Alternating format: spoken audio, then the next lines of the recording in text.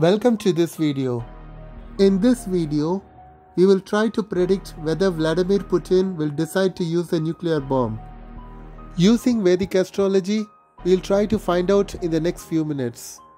So, please watch the full video.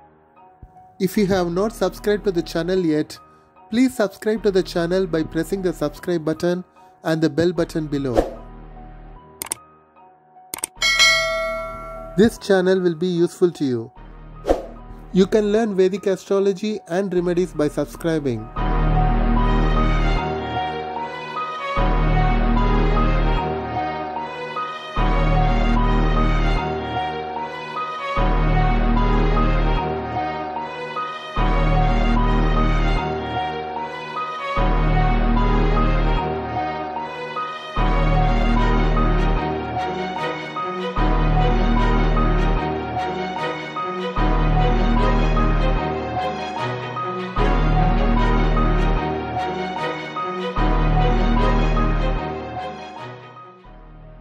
Before I start the topic, I am very happy to inform you that my prediction about the Uttar Pradesh election result has come true.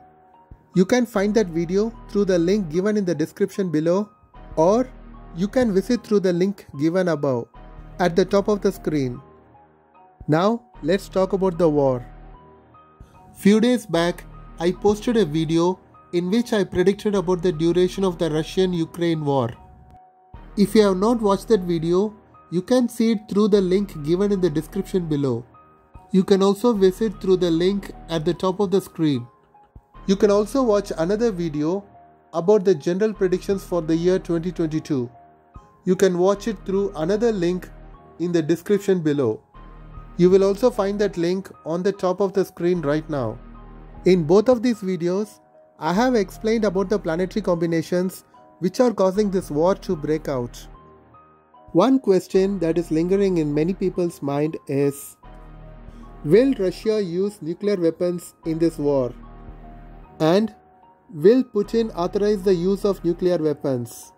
This question also arose in my mind on 1st March 2022.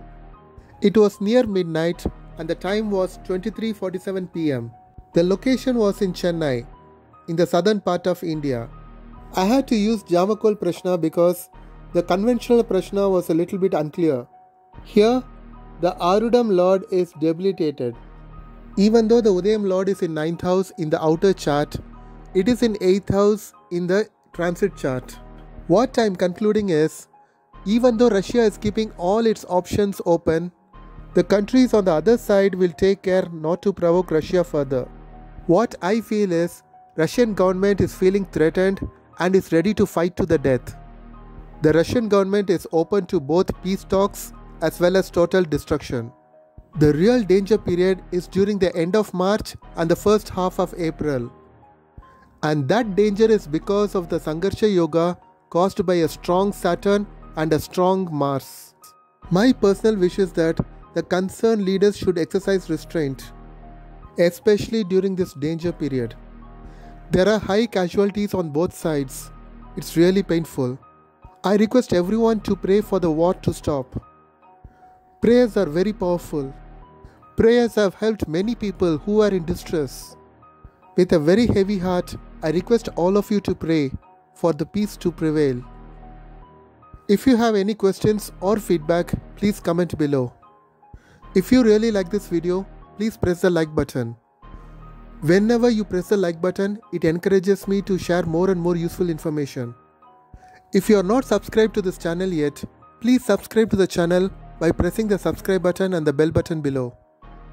Only when you press the notification button, you will be able to get the notifications for my future videos.